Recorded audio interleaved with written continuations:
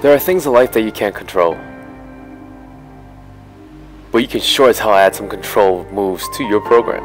So we're back. I'm actually going to put the control lower and control upper in one video, just to kind of put it all together. I'm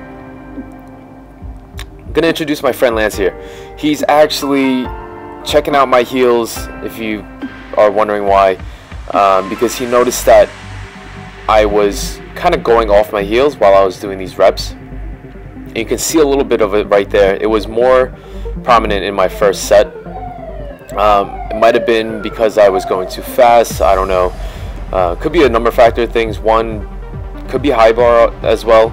I'm slowly trying to transition into a low bar stance, but I'm not used to it yet. One is flexibility, two is because it feels weird on my back. There's a lot more strain on my back, obviously, because you're putting all the weight on your back now versus your shoulders or higher up on your back. So with the heel problem, it shows that I'm putting more of my weight towards the front of my feet. So I'm putting more weight on my toes and on the balls of my feet rather than the heels. And I do notice this when I do my regular, heavy sets, or if I just do my control sets, which also factors into my good morning that happens as a result of this as well. Something I'm slowly working on. Now keep in mind, I'm not perfect with any of these lifts. I'm no experience. I'm not as experienced as, someone who, like Johnny Candito. But as you go on in fitness, as you go on in powerlifting and bodybuilding, you still continue to learn things that you didn't know before. So I'm still trying to perfect my squat stance. I'm still trying to perfect my bench, my deadlifts, everything. I decided to do the last one without a belt, just to kind of strengthen my core a little bit. Especially, it's only 265. I really should try doing these control days without a belt, so I can continue strengthening my core and helps my lower back and my breathing as well. So on to the next one. Did 295 on deadlifts this week. It felt really good. You can see right here, this is just my first set that I'm going to start. Boom, boom. Felt really easy. I'm actually really excited to move up to 315. This felt like nothing to me.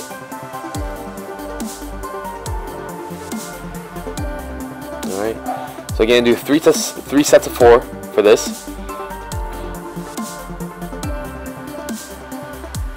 And you notice now we're using those bumper plates instead of the hex plates. Like I said on my heavy lower day, those hex plates were hell. The worst place to deadlift in. But thank God they had these bumper plates, and we just kind of put them on. So the hex plates weren't even like touching the floor.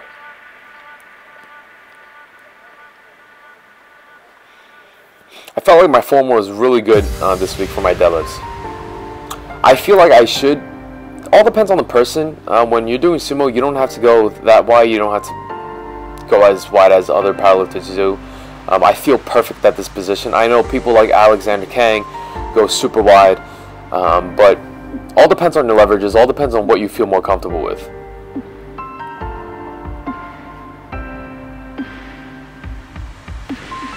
Now, next thing we're going to move on to, I just put in the control upper day in here as well in the same video. Doing 215 Spoto press. Now, just really quickly, for some reason, my control days feel easier than my heavy days, even though they're supposed to feel harder since you're doing pause reps everywhere. But this felt super easy. Now remember guys, again, Spoto press, you want to pause an inch or two above your chest. It really helps with your lockout. It really helps with getting yourself out of the hole when you're benching. So it felt pretty easy. And when you guys do these Spoto presses, try to really pause. Don't just do like a regular rep. Don't do like half a second pause. Really try to tighten everything. Do like 1 Mississippi, 2 Mississippi, and then finish the rep. You can also try to do a speed rep with these pause as well. So after you're done with that pause, do a speed rep to finish it off. Be explosive with these reps as well. It's really going to help. I've already seen changes in my my own lifts, especially with squats too, especially with deadlifts. It really helps with the lockout.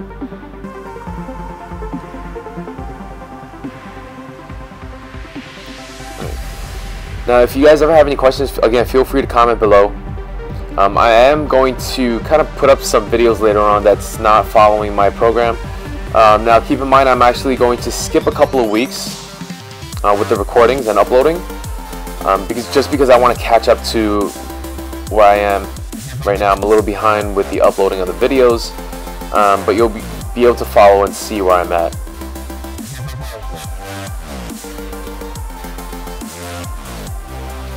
Right, then we move on to rows. Oh, same thing with the pause rows too. When you're doing the rows, you want to be able to really pause at the top. Doesn't matter what kind of rows you do, but make sure that you're really pausing. You want that tightness in your lats. You want the tightness in your back. And again, remember, these are optional. You can choose another. Feel free to choose another back workout if you want. You don't need to do pause rows. You can do pause dumbbell rows. You can do pause lat pull downs if you wanted to. It doesn't have to be specific workout that I'm doing. I just choose to do these because these are the ones that I enjoy doing and the ones that I feel are actually helping me.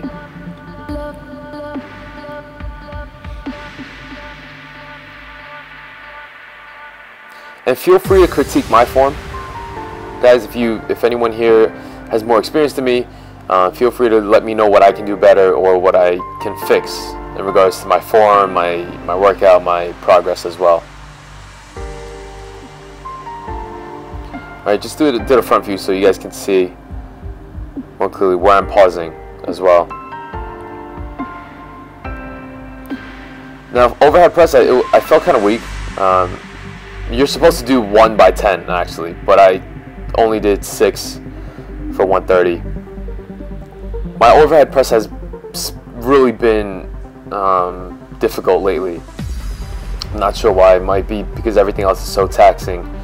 But I like ending my control days, my heavy control days, my upper control days with closed grip bench. I think closed grip bench really does help as well with the tricep movements. It'll help your bench all around. Other than that, guys, like, subscribe, share my videos. If anyone else is interested in taking on a powerlifting program, I definitely recommend the linear program.